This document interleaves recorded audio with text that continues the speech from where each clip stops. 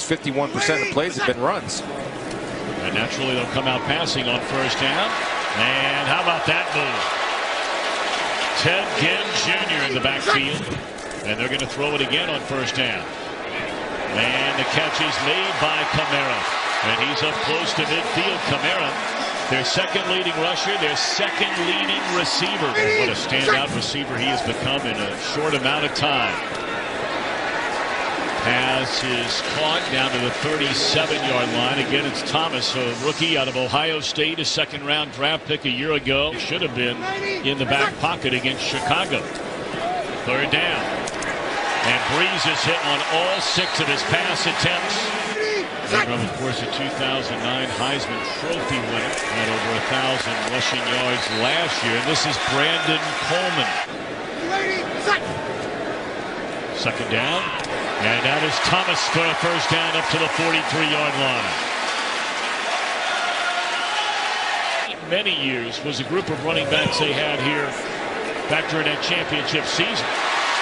And that is a first down reception to the 41-yard line by Kobe Fleener. McCaffrey's the only running back in the NFL with more receptions than Kamara, although he's adding to it here today. He's up into the 31-yard line, which should take us to the 2-minute warning. Third down and 4. Brees flush from the pocket, throws on the run, and it's Kamara again. After the sack, second down and 17. And Brees in trouble. Gets it away to Fleener. Across midfield, inside the 40, and all the way down to the 33-yard line.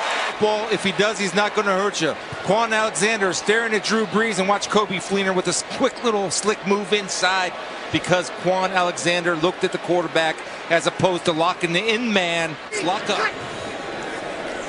Right, first down, they set up a screen to Kamara, and he's inside the 20. Cuts it back to the inside, still on his feet inside the 10. Kamara with a touchdown.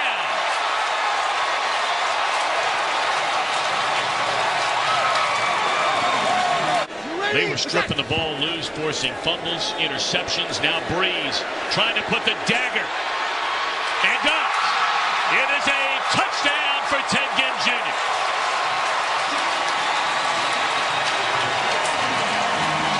In the scouting report with Ted Ginn Jr. is he can still stretch the field. Justin Evans got caught looking at the quarterback. His feet were planted, and if Ted Ginn's running at you full speed with your feet are planted, if you're even with him, he's leaving with. Let the highs get too high or the lows get too low. I think that's one area where he can improve. Brees looking down the field wide open, and making the catch is